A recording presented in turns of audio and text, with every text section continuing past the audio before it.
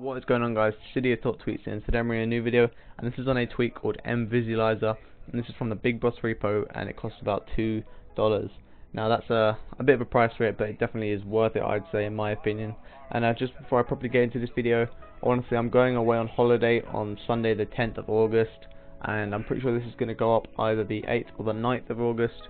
So yeah, I'm going away for 1 week, so there's going to be no uploads, I'm afraid, that week, as I won't have any Wi-Fi up there, and I won't be able to upload any videos.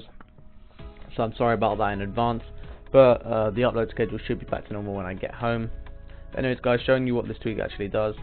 If I go to my lock screen, as you can see, I have these like small particles moving about my lock screen.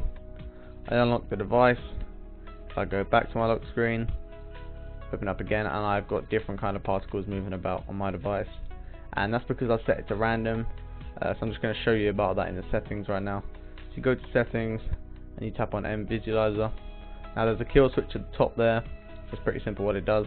Now the form is just choosing what it does. I've got it on random, so it randomizes between all these forms. If I just want to show you what sound bars does real quick, turn my device off, go back to the lock screen. There you go, you have the sound bars. Sadly they don't react to your music, which would be really cool if they did, but it still nevertheless looks nice. And I've got my blue, my cyan color with my blue background, which goes nicely as well. And then heading off of form now, I'll just put that back into random. You then have the color that you can change between all of these colors. So I personally like the cyan the best, but as you can see, there's a load more for you to actually choose from, so you can have a mess about with those. And then you finally have the visibility, so how bright you actually want it to be.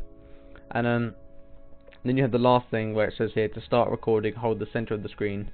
The visualizer will turn red when activated, then let go to save the recording. So if I just show you right now, if I tap and hold, there you go, it's turning red, and let go, and I've made my recording. So there you go, save recording, yes or no.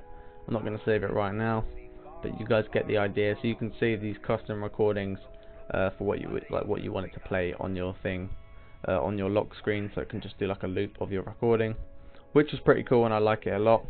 So yeah, guys, that is about it for the mVisualizer tweak. If you did enjoy this video, remember to leave a like, comment, follow my Twitter for updates, and subscribe for more awesome content.